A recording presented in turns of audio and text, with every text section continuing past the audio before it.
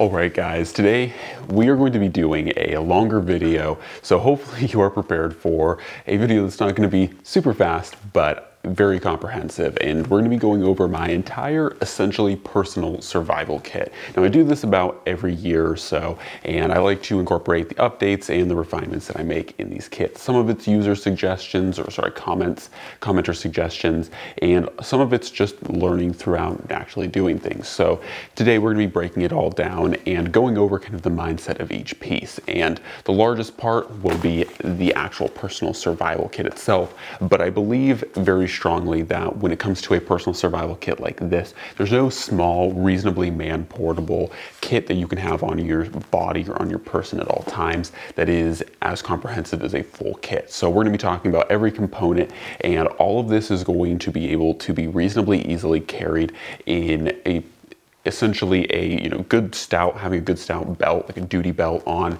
and then having cargo pants, and all of this will fit in that kind of setup. So we're going to go into it. Like I said, the survival kit will be the last, and we're just going to break down each bit of it. So first up, we're going to go over the firearm to get this guy out of the way. Now, the firearm can vary between months, and for the most part, I do tend to run a 44 Magnum. Now, this is my model 29. This is an older school, but pretty cool gun. Like I said, this is a 44 Magnum, and obviously unloaded for you guys interested. But yeah, it's a double action 44 Magnum, and that's usually what I like to run because it's the most versatile bear gun in Alaska, in my opinion. It can easily handle black bears. Obviously, getting into the larger bears, it gets less capable, but with stout loads, it is still good. In addition to this, as I've shown in previous videos, I also like to carry a little box of 44s. So this carries about 18. So you have 6 in the gun, which obviously is unloaded for the video purposes, but you'd have 6 in the gun and then another 18 ready to go. So in case you do need extra ammunition, in addition to this, the extra ammunition can serve a purpose of being pulled down. You can use the powder in a pinch to help start fires. Wouldn't necessarily recommend it unless you absolutely need to, but that is a secondary use, tertiary use, but it is nice to have some additional ammunition in case you exhaust ammo.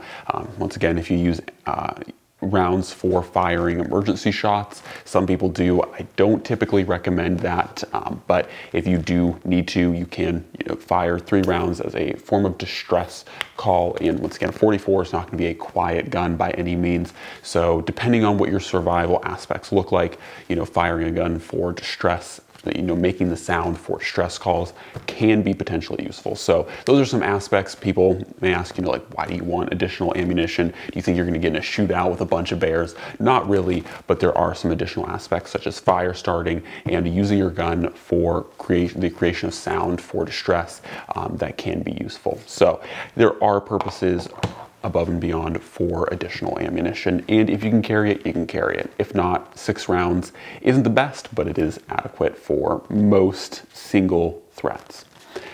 All right, so now getting into more of the tools for survival. So first off, we're going to talk about the knives. And I think the knife is probably one of the most important aspects of survival because it is probably the jack of all, master of none. Now I go back and forth, and obviously my channel does primarily fixate on knives. I do a lot of commentary about knives, so there are a lot of options for me in previous years, and still for the most part I do really love my Chris Reeve Pacific. It is a strong option, but I'm actually going to switch it up for this video, and I do honestly, or I am starting to run this knife in circulation. This is the Architect Knives AK 6.5. You guys can see there, this one's in CPM 3V, and this one has red burlap micarta handles, so very comfy. Things I do really like about this knife, as I've talked about in previous videos, when it comes to survival knives, if you're new to the channel and you're not super familiar with survival knives, usually what I look for survival specific is 6 to 7 inches of blade length. I also really like a forward finger choil for being able to choke up and get very close to that edge. That's really useful for when it comes down to doing things like feather sticking. It allows you to do it very quickly, and very reliably. In addition to that, too, I obviously look for full tang and kind of stouter or stronger knives. I also do tend to like CPM 3V because it is one of the more durable steels that can take an absolute beating. So do keep that in mind. Like I said, there's tons of survival knife options out there, and I think the most important thing is to have something. It doesn't necessarily have to be this big or made out of the most high quality materials, but I will say AK Knives or Architect Knives is making very compelling offerings with things like the 6.5, the 4.5, even the 8-inch if you're really looking for a monster. And the cool thing is when you go through their website, not to just sound like a sales pitch, but it is cool that when you go through the website, you can set it up how you want to. So this one's set up to be ran as scout style. So that's why I have these two horizontal attachments here. So pretty cool. And also the Kydex sheaths that they make for these guys are, you know, very much compatible with different types of setups. So you can put more things on this blade or on the sheath to help you be more prepared. Anyways, going into the next knife, because typically speaking, a proper survival knife is a little bit large, I like to balance it with something a little bit smaller. So something like this Mora Eldris is pretty cool because it is a smaller companion knife. So if you have to do things like dressing or skinning game animals, you'll be able to do those things very well. Also doing finer toothed carving things is pretty easy. And once again, a neck knife like this Mora Eldris is pretty darn cheap. So if you spend a lot of money on your main blade, you know, having something like this $20 Mora Eldris isn't too bad. You can throw it around your neck and just ultimately forget about it. So I think it's a pretty solid pick. There are, of course, once again, a bunch of other options out there that are solid, but I like to recommend the Mora Eldris because it's super cheap, so you can focus on getting a good quality survival knife and still have a decent backup. All right, other things that are very important for me are, first off, a hatchet. I think hatchets are probably the second most versatile tool that you can have when it comes to survival. They are very capable of doing a lot of things. And yeah, so this is my Grimfirst Brooks Wildlife Hatchet. Once again, not a cheap tool. And I will say too, a lot of people look at my setups and look at my stuff and they're like, wow, you know, that is so expensive. All of this stuff together is, you know, like $1,000. And it's true, but none of this came together overnight. I didn't just go out and, you know, shell out $1,000 on survival tools. You can take your time and get more affordable options and then work your way up. You don't have to immediately go out and buy, you know, a $150 wildlife hatchet, right? Now, do I think the wildlife hatchet's probably one of the best options out there? I sure do, and I do think it's very capable, especially for its size, but you don't have to go out and buy one of these immediately. There are other options out there that are a little bit more affordable, but something like a smaller hatchet, something around, you know, 16 to around 12 inches in handle length with about a pound and a half head is going to work very well for expediently making field shelters and processing firewood for, of course, having fires for overnight, staying warm. Now, last one up is the saw. Now, this can go either way. Baco Laplanders are very capable saws as well. This is a Silky Gomboy. This is a 210, and this one is, of course, curved, as you guys can see by the blade.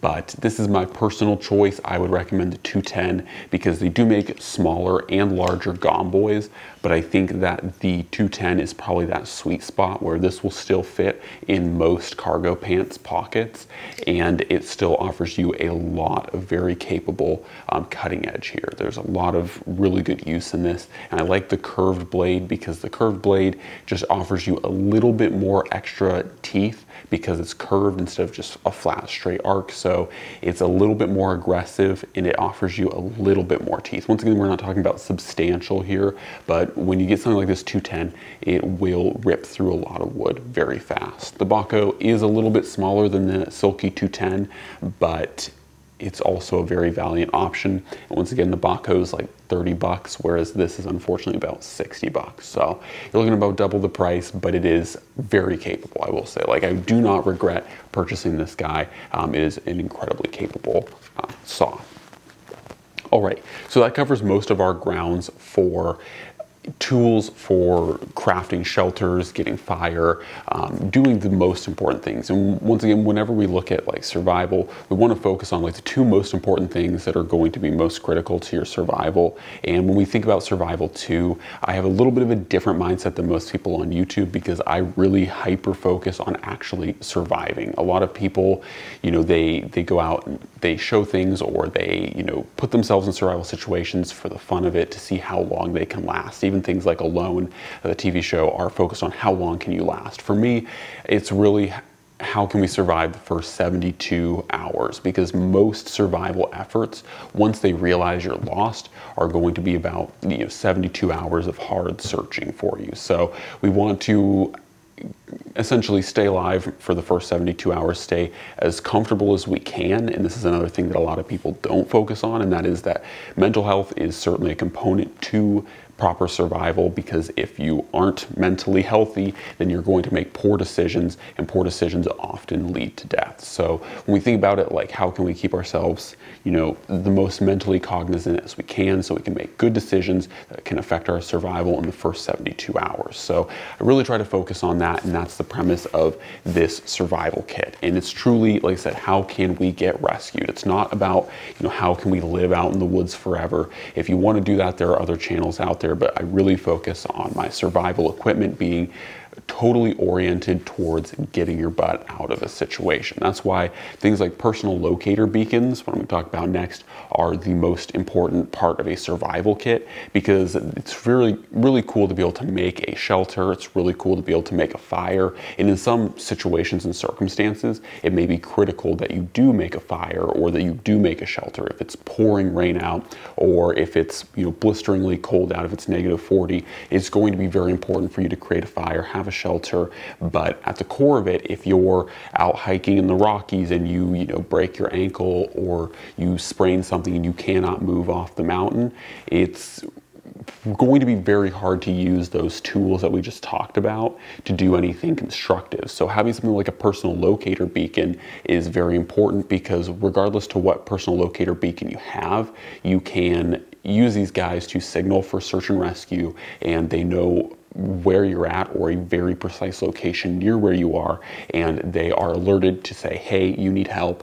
This is my location and coordinates. And so whether you choose, this is my Rescue Link ACR, so this is what I choose, but there are a number of things such as Spot, there's the Garmin InReach system, and there are a number of others out there that are coming out, and there's even new systems that come out, you know, on a yearly basis. So I'm not going to say which one to choose. This isn't a video about which one's best, but carrying something like a personal locator beacon is insanely important. And I really want to hammer this point, because for the size of my palm, you know, this is literally a fail-safe that will, like I said, alert the, you know, search and rescue or SAR in your area that, one, you need help, and two, this is your exact coordinates. And so this is something that's super, super important. It's such a small package for its capabilities. And most, once again, Garmin InReach's Spots, most devices are like this, you know, they're about this size. So really, really compact. Now,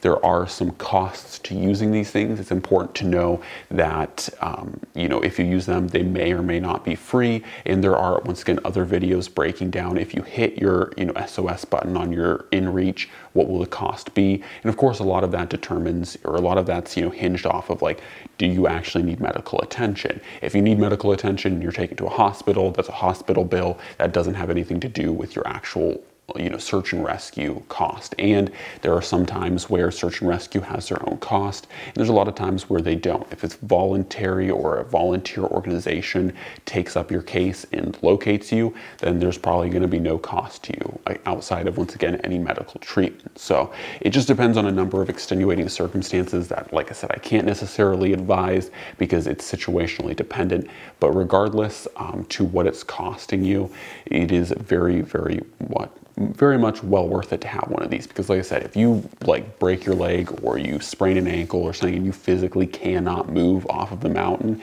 it does not matter whether you have knives, axes, saws. You could have a chainsaw, you could have, you know, huge acts, right? If you can't physically move, if you're immobile or immobilized, you're dead in the water. So I want to stress it, and that's why I'm taking a individual chunk out of this video to talk about personal locator beacons, because they're probably one of the best inventions for wilderness people. And once again, I've heard a startling amount of YouTube survivalists, people who are similar to me in their channels, apps, or actually make fun of me for recommending personal locator beacons. And as I tell them, if you're actually talking about survival, if you're actually talking about being rescued, like you want to get out of a situation, personal locator beacons make this most sense to me. Now, once again, we can get into, they can fail. They are technology. They're not perfect, but for how much weight and how much size they take up, it makes absolutely no sense to me why you at least wouldn't have one. All right, that spiel aside, I know it's a bit of a bandwagon, but I really have to hammer it in because, like I said, I am focused on trying to get people to actually take survival seriously and put rescue first. If you're rescue oriented, PLBs make a lot of sense. Now, going back to the survival aspects of this kit, we've talked about the tools, we've talked about, the firearm, we've talked about, how to best make use of the resources around you. Now, let's talk about the actual survival kit. Now, I do want to note that technically this ACR is usually strapped to the bottom. That's why there's this really long paracord segment here. This is typically strapped to the bottom of my PSK. I pulled it off so I can individually talk about this without, moving my whole personal survival kit around. But let's actually talk about this PSK. So first off, let's dig into some of the most important parts of it. You probably see this little guy right here. This is something that I like to do with this survival kit. And before we get into the survival kit, I should mention this is the Maxpedition Janus Pocket extension. I believe they still make these. This is a little bit of an older kit, but this is, as far as form factor goes, the largest / smallest kit that I can fit everything that I would deem reasonably necessary for survival into. This is what I feel can comfortably carry everything that I would realistically need and want and have actually used in survival and near survival situations. So once again, I don't purposely look to get into survival situations, but if you go outside and you spend any duration of time doing activities such as mountain biking, such as rock climbing, such as hiking, hunting, camping, anything like that, that's where my PSK and this whole kit comes with me. I take everything with me. Yes, I do mean I have cross-country mountain biked, and all of the things that you guys see here have been on my body. Like, I'm not just like showing you guys a bunch of cool kit that would be cool to carry. Everything that you see here is actually carried. Once again, I've used some of it. I have used this kit, not all of it at once, but once again, I have used different parts of this kit, and yeah, so I can 100% say that this is stuff that I actually use and would use in a survival situation. Now, like I said, I like to leave this little orange tail sticking out. It is obviously closed by both of the zippers, so this cannot leave. But what this is, if you guys look in here, this is none other than a ferrocerium rod right there. Now, I have in this kit a few kind of like setups, and I like to have these kind of multiple kind of combination setups because it's a way to condense a lot of good stuff into a small little like bit of kit. This isn't necessarily the whole kit, but it's kind of compacted. So right here, what you guys see is a Mylar blanket with 2 rubber bands. The rubber bands are useful for survival. Obviously the Mylar blanket is useful for survival. And then I have on this side a peanut lighter kind of tucked away in here. It will obviously just slide out. And then of course, like I said, this guy slides out too. This is a ferrocerium rod. So I like to leave this guy exposed because fire is one of the most important things, and it is a very gross motor skill to be able to pop that zipper just a little bit, rip this guy out of the kit, but it lives right here. And so this is a very, like I said, easy and compact way to have rubber bands that are useful, Mylar blanket that's useful, and 2 different fire starting methods there. Now, what I also snaked out and didn't properly show you guys too much were 2 Cliff Bars. Now, these Cliff Bars will get smashed and mashed, but I have eaten these Cliff Bars in the field. They taste the same, whether they're crushed into, a weird shape or not. They will taste the same, but the Cliff Bars are there primarily because, once again, in a lot of survival situations, you find yourself in survival because a lack of preparation, right? So you might be hungry, you might be thirsty, you might honestly be needing something. I mean, there's been times where, like I said, I've been out cross-country mountain biking and I've burned thousands of calories, right? So a lot of times people may be like, you know, why do you carry extra food on you? It's because in certain survival situations, you're already working with a caloric deficit. Like I said, you aren't anticipating on a day where you go dirt biking or on a day where you go mountain biking or rock climbing or literally anything. You know, you're not necessarily anticipating burning through thousands of calories, but you might find yourself outdoors in the middle of nowhere already having burnt 1,000 calories, 2,000 calories. And granted, a couple Cliff Bars isn't going to replace that, but what it does is it helps take pressure off of your brain, because your brain's like, I am hungry, I need something. And so what it helps you do is eating a couple Cliff Bars or even a Cliff Bar helps take that edge off of it, so that once again, as we talked about with mental health, you can make a clear, concise choice of what you're going to do, what your next step is going to be, instead of thinking, you know, or making poor decisions because of, you know, that influence on your brain. You can take a step back, take the edge off of your hunger, take the edge off of your thirst by, once again, we'll get into this in a little bit, of water or coffee, and help make the right decision. So that's why I carry these things. These are more mental health items, and once again, as I've personally experienced in situations, you might already be running a massive caloric deficit, you know what I mean? So that's important things to factor. Now, in the middle of this survival kit, we have about 10 feet of paracord. I keep my paracord like this. It's in a just simple kind of butterfly hitch here, like butterfly thing. I forget what it's technically called, but it's just a little cinched down situation of paracord.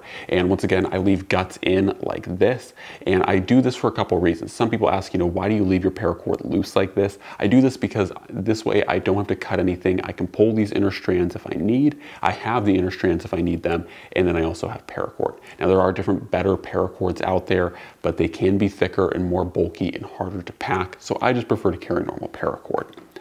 All right, next one up is going to be the third fire method. Now, I think things like fire and shelter are the most important survival factors. They're gonna be the first two things to kill you. So that's why you see a lot of redundancy. This Mylar blanket is not the only Mylar blanket in here. And those fire methods are not the only fire methods, right? I also have matches in here, and then on top of the matches, to keep the matches suppressed, I have a little bit of steel wool in here. Now, the steel wool is useful because you can hook batteries to it. If you have batteries, you might, you know, be running a GPS, and that GPS just so happens to have AA batteries. You can take a AA battery, hook that steel wool to the positive negative terminals, and it will cook off. So you can use the steel wool to start fire, you can use the matches, you can use the ferro rod, you can use the lighter. I'm trying to create hyper redundancy in an easy package. So that's my fire methods. That's just a very simple way of doing it. All right, next one up, and we're gonna get into kind of a two-parter of it, is water. So water is also very important. Once again, a little bit more of a mental health. It is important too for survival, but a little bit more mental health important. And this is one that, thanks to the comments, this is one that I updated. Now, previously in my survival kit, I had condoms, just unlubed normal condoms, and you can still use those for water catchment and holding. They are a bit fragile, so you do have to be careful, and they're not particularly reusable, but these guys are pretty cool. What these are is just plastic bags. They're pretty much touted as like single use, but they're a liter bag, and I have mine currently rolled up right now. These are called Whirl Packs if you guys want to get them. These guys are on Amazon. You can get like, I think it's like 3 for $5 is what I paid. And so these guys are like little Whirl Packs. Like I said, the cool thing about them, unlike the condoms, is that they are a much thicker plastic, and they are already the size of a liter. So once you unroll this, you have about a liter size. And the other cool thing is they are sealed. So they have a little like tear top to them. So you tear the top off of it, you know, grab your water, and you can go from there. So I have these guys. I have 3 of them in here. I had to downsize. I previously had 4 condoms, which can hold up to a liter of water. I have 3 of these in here because, like I said, the pro to them is they're much more durable than a condom, but they are also a lot like they're thicker plastic, they're a larger form factor. So yeah, so I only was able to put 3 of them in here as opposed to, like I said, previously having 4 condoms. And yeah, it's a little bit unfortunate, but they are, I think, better and more reusable. So I think the Whirl packs are the way to go. Now, of course, you need some way to purify that water. Now, of course, as people would hopefully know, in a pinch, most waterborne illnesses are things like Giardia and Cryptosporidium. So I'm not encouraging people to go out and drink just straight up water, just pond water. But if you have to, you can drink straight up pond water. And most of the time, things like Cryptosporidium, Giardia will not instantly kill you. So if it comes down to dying of dehydration or drinking pond water, do drink pond water, because we can, in a medical setting, very easily treat Giardia and Cryptosporidium, and we can't easily treat death from dehydration. So drink the pond water if you absolutely have to. But once again, I have iodine tablets. These guys are pretty easy to carry in a form factor like this. Once again, this is more than enough tablets to purify 3 liters of water. And so this is a pretty good system. It works pretty well.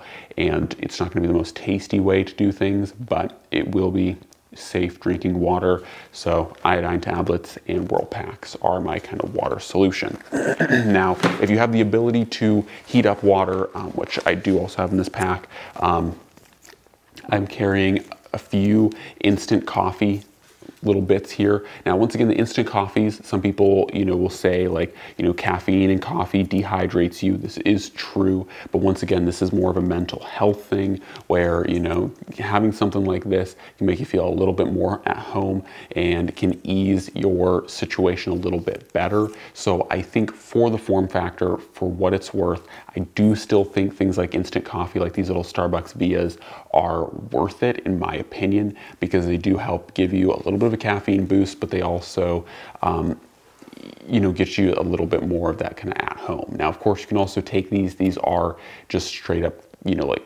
dehydrated coffee, so just like mashed up. So you can just put this in your mouth, it will dissolve. You don't necessarily need to, roast it as they tell you to do. You can just you can just literally put these in your mouth. They will work just fine. Once again, it is a dehydration risk, but I feel like the cost versus the benefit, or the benefit outweighs the cost, I should say. Fucking English. Also have a little bit of tin foil in here. This is actually quite a bit of tin foil. It's just very well compacted. It gives you something that's, once again, pretty waterproof and something that you can put on a fire if you need to. This will heat up. So you can make different cups, different things out of this. Obviously, you're not gonna be able to make huge, watertight things out of these, but, something's better than nothing. So, yeah. Anyways, so that is tin foil. All right, looking into the other side of this pack, once again, this is kind of how it looks. You can see the Whirl packs are right over here on this far side. Sorry, it's very hard to show. And then we're looking at this side of the pack. So we have a whistle. Whistles are great, very rudimentary, very gross motor skill for signaling attention. The other thing I have in here is some more heavy duty matches. These are the Titan matches from, I'm trying to remember who it is, like I think it's UCO or something like that, but these are the heavy duty matches. Of course, I have the strike face in there with them. Some of them, as you can see, have unfortunately broken due to the tight nature of this. Most of them are still intact, but some have broken. And in my opinion, even if these guys do break, this actual orange bit here lasts so long that it really doesn't matter. You will still probably be able to start a fire with these guys. So these UCO Titan matches, I think, are worth it. They definitely are a very heavy duty, very robust match. Now, the other thing is, once again, we've talked about a lot of redundancy here. There's a rubber band on here and they are in a plastic bag. Now, I don't necessarily have these in a plastic bag for any particular, like they don't need to be in a plastic bag, but I like the plastic bag because it does keep them organized, and most of all, it's another plastic bag, right? So hard to go wrong with extra redundancies for things like water catchment or other things like that. Now, other things that are in here, we have some of these little guys right here. These are, UST wet fires, and these guys right here, even when they're powdered like this, you can see this is very compressed, very flat. Some of them are not as flat. They still absolutely work. You can literally powder these things. They will still catch on fire. It does not matter their state of condition. So long as the bag is intact and it's not exposed to oxygen, these things will still work. So some of them are more crushed than others. Some of them are still pretty good. So once again, due to the unfortunate nature of how compacted this kit is, it does get compressed. All right, part two. So the next part up is live fire. The live fire is pretty cool because these guys are these little tins of wax saturated cotton, and so you can rough up the ends of it like I have previously and start fires with it. And the cool thing is you can control how long you get with your burn. So once again, all of these are different tinders. I also have some Tinder Quick in here that is going to work pretty well. And my kind of basis for whether I use Tinder Quick or whether I use wet fire, if I'm trying to start a fire in a water saturated environment, I will typically use the wet fire. But there's a lot of times when you just need fire, and so the Tinder Quicks are just, once again, cotton impregnated with different like waxes and stuff to help them last a little bit longer. So these Tinder Quicks are super easy to use. However, it is worth noting, like if you just so happen to accidentally take a swim or this unit becomes wet, that's why I have so many things, like even the Titan matches are in a plastic bag. I have these things that technically the Titan matches should work even when wet, but things like the wet fire and stuff, I try to have them sealed so that in case you do take a plunge accidentally or unintentionally, you do have your butt covered pretty well. That is essentially the setup there. So yeah, that's basically it for my fire specific setup. Now, rounding out this kit as a whole, once again, I told you this would be a long video, we have my last kind of setup here, my last kind of conglomerated setup. Now, this is a bandana. Once again, we got more rubber bands. You know I love my rubber bands. So we have more rubber bands, we have a bandana, and then we have a actual Mylar blanket in here. Now, this Mylar blanket, I'm trying to remember, this is an SOL Mylar blanket, and long ago, far away, I did a YouTube video comparing different Mylar blankets. It was never a super popular video, but I did break down like 10 different brands, and I found that the SOL, or Survive Outdoors Longer brand of Mylar blankets was not only the largest, but also the thickest. And this is something that I think a lot of people overlook because, you know, they just think, oh, Mylar blanket, right? Just buy one of them. But these guys really do get damaged very easily, and that's kind of a problem because Mylar blankets, obviously being very thin, their insulation doesn't come from their thickness or how well the material holds heat like a traditional type of insulation would. Like a wool blanket keeps you warm because the actual fiber retains heat very well and reflects it, right? Mylar only reflects heat. So if you get a little hole in it, it will, even a pinprick will let a lot of heat out. So Mylar blankets are very temperamental. So that's why I have backups to them, and also why I prefer thick, heavier duty Mylar blankets. So the SOL Mylar blanket is the one that I recommend the most, and to prevent any of those pinpricks or damage, because this is my main blanket, this one is wrapped in a bandana to prevent anything from cutting into it, because obviously, as we've discussed, there are things in here, and nothing in this kit is particularly sharp, but once again, even something like this glass could get up against it, scratch it, scrape it, and put a small hole in it. So I keep this guy at the bottom, and it is covered in a bandana. Last but not least, I should almost forgot mentioning, I do have a little bit of snare wire in here. Snare wire's useful for, as the name implies, snaring, creating snares. It can be done very easily with this stuff, but also too, it's pretty high tensile strength for how thin the wire is. That is actually what lives at the very bottom of this kit, but it definitely lives at the bottom, once again, underneath everything, and I keep this guy wrapped so that the snare wire doesn't poke a hole in it.